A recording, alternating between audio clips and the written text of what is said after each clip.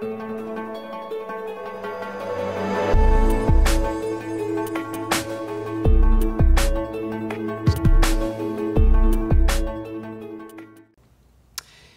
everyone, I'm Margaret Miller. I'm the Viola professor here at Colorado State University. We host All-State Orchestra every February.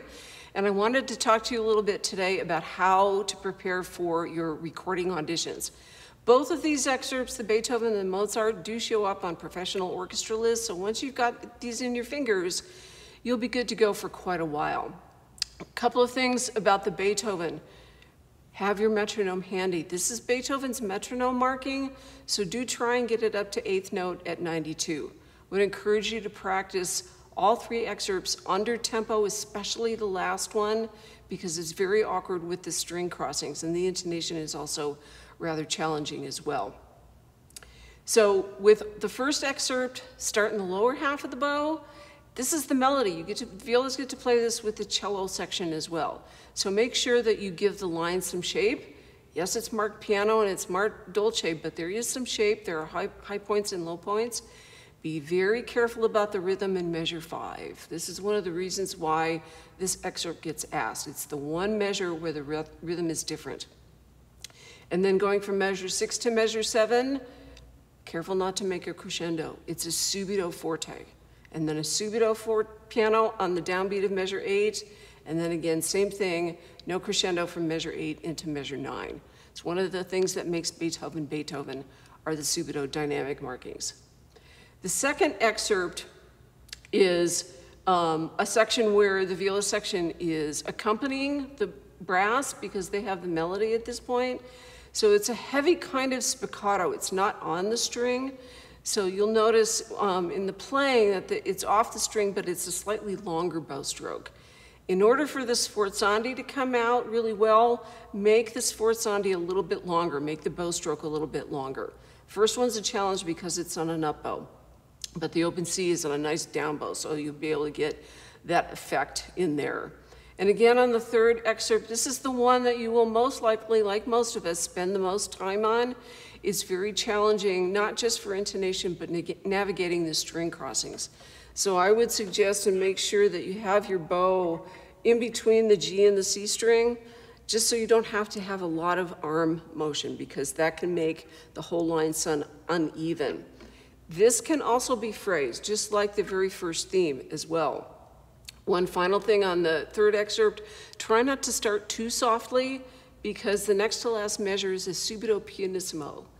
Just like Beethoven likes subito loud dynamics, he also likes subito very soft dynamics. So make sure that the piano's not too soft so you can make the contrast. And for that measure in particular, measure 105, second position is a lifesaver here. So I would encourage you to get really comfortable with second position. It's a position we use an awful lot in orchestra playing.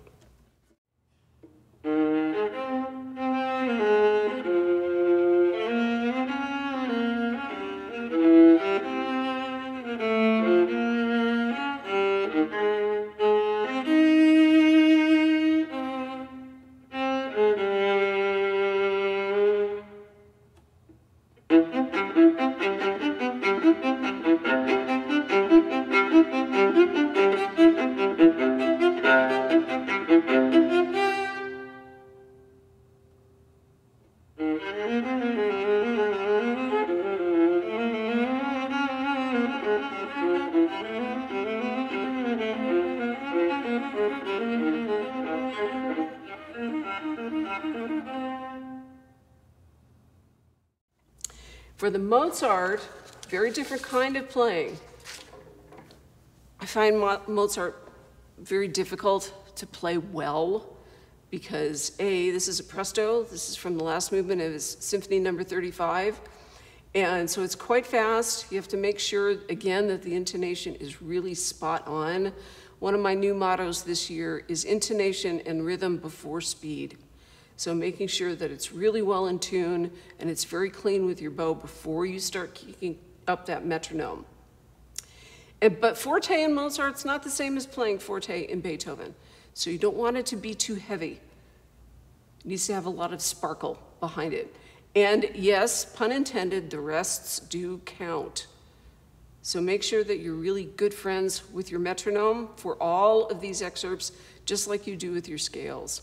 So a couple of general tips. Again, slow practicing is the best practicing. Be mindful of intonation, rhythm, dynamics, phrasing, clarity of sound is also very important. And I know you all listen to recordings of both of these excerpts, which is great. Just make sure that you understand what's going on in the rest of the orchestra while you're playing these excerpts.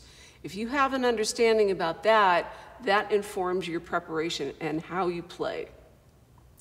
Have a plan. Know when you're going to be making your recording for Allstate, and have your program ready to go at least 2 weeks beforehand. So those last 2 weeks before you make your recording, you're just tweaking. You're not having to learn anything at that point. Play for family and friends. Record yourself a lot. You'd be amazed at what your sound is like, what the clarity is like, the things like dynamics. So recording yourself is also really important. One of the things I tell my students when we're working on orchestral excerpts for auditions is imagine that you're sitting in a viola section. What's that sound going to be like? And then also, what's it going to be like to see a baton in front of you? That can be really helpful too when you're practicing these excerpts. And for string players, it's incredibly important to remember to breathe. When you get ready to play, to cue yourself in, breathe, move, because then you're in rhythm and it's a whole lot more comfortable to play. So make sure your breathing is a very conscious part of your practicing. Any questions, please feel free to shoot me an email, and I look forward to seeing you all in February. Thank you.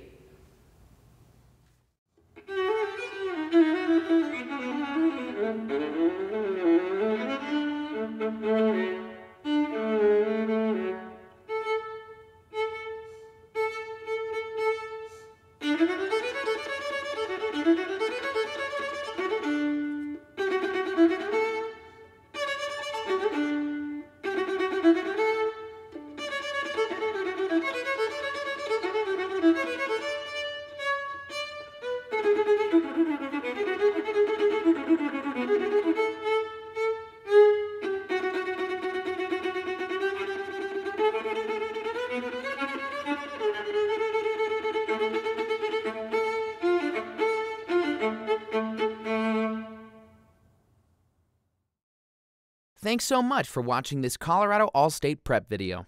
If you have any questions or concerns, please visit music.colostate.edu for more information, including the opportunity to schedule an individual visit with the School of Music, Theater, and Dance.